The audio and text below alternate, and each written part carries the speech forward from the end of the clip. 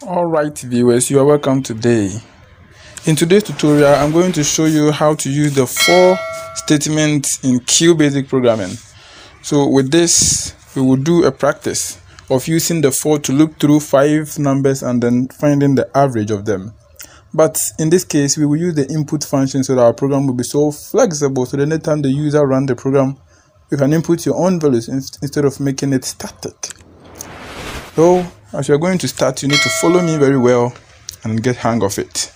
So to start with, the first one over here, we are going to just write print statement first.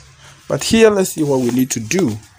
We are going to find the average of 5 numbers, but with these numbers, we will allow the user to input the numbers. We are not going to make the program static. So let's say here is our program. Let's initialize a value that is going to accumulate all the numbers you are going to add. So let's make this variable total. So total, then let's initialize it to 0.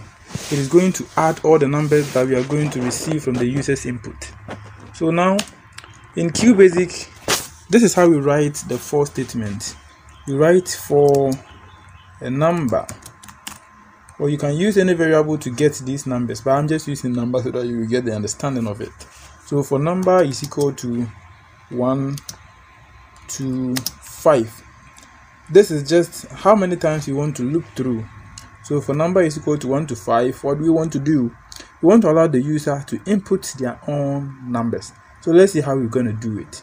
So come to the next line and then type print. And we're going to allow the user to enter. So you need to display something to prompt the user what needs to be inputted.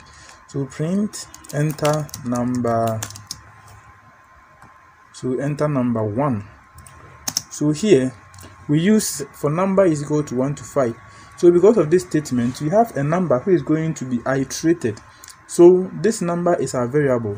So when we print number, it's going to print 1 to 5. So let's see how we're going to do it. Let's add the number to this print statement and see how it will be displayed. So enter number.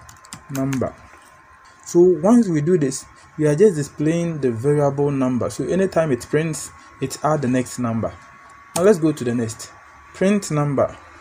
So when it is the first number, it will print enter number 1. When it's the second, enter number 2, and so on.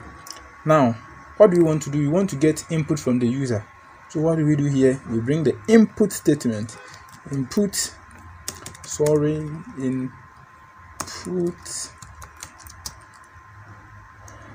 So let's use n to represent the number that the user is inputting. So you input n, you input a number.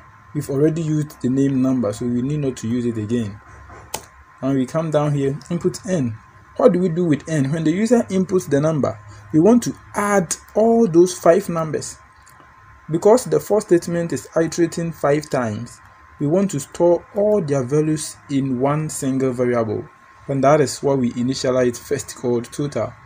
So now let's add the n, the number the user inputted, let's add it to the total. So total will be equal to total plus n. So with this statement, we are saying that when the user inputs a number which we are storing in a variable called n, the number should be added to the total variable. I hope you get it. Now let's move on. Once we add the number, we move on to the next, and then the for statement ends with what we called next. So we bring next here, then we come down. That means we've ended the for statement. Now, after getting the total, what do we need to do? We need to find the average, because the program wants us to find the average of 5 numbers. Now, once we get it, we can print something here called the average.